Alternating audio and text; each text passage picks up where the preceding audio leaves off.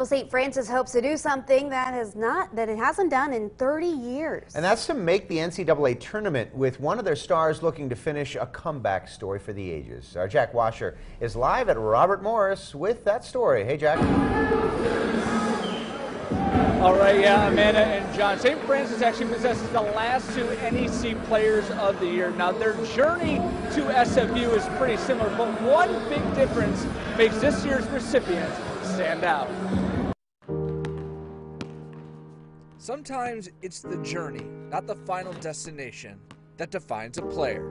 His mental toughness, in terms of anybody that's played here, I'll put him up against anybody's mental toughness. Growing up in Charlotte, North Carolina, Isaiah Blackmon had his sights set on college, the youngest of 8. Blackmon shined on the court, except no colleges seemed to notice. It was definitely hard. Spirits were down. No Division I school offered him until late, a tiny school in Loretto, Pennsylvania. We were sitting up in the office. He said, "So Isaiah, what do you?" He gave the spiel. He gave his spiel that he gives everybody. I was like, "Coach, yeah, I'm coming here. There's no other place that I'd rather be." Blackmon set out to prove his doubters wrong and thrived until one day, his freshman season. We were playing Bryant here. I was going up for a rebound, and I'm up there. Like, this is freshman year Isaiah, like super athletic. So I'm up there, and I have it in my hand, and I'm coming down, and I just land like this, and it just snaps. I couldn't even move. I couldn't even get up. Blackmon tore his ACL. It was a whole new challenge for me. There were points where I felt like yo, I'm done. I'm about to go home and just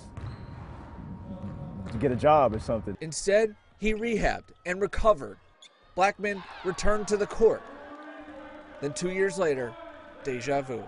When I went down, I heard a snap again. My leg just like shot inward, and I felt it. I was like, dang, I started crying. I couldn't help it. I started crying because I already knew what had happened. I knew my season was over, only 3 games in.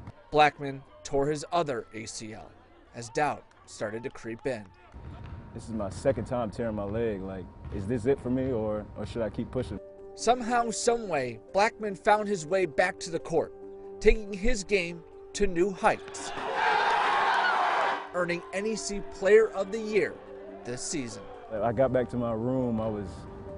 I started to cry a little bit. It was just to know that I had accomplished something that I had wanted to accomplish for a long time. Blackmon's final destination in Loretto approaches, but it's his journey that's defined him.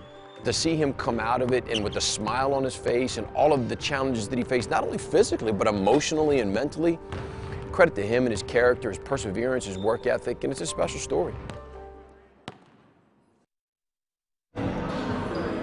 And that final step of the journey could happen right here at Robert Morris University. As like you guys said, St. Francis looking to make their first NCAA tournament appearance in 30 years. Coming up in sports, we'll have more on that other NEC Player of the Year, Keith Braxton, plus some Penn State stuff. For now, live at Robert Morris University, I'm Jack Washer for WTA Sports.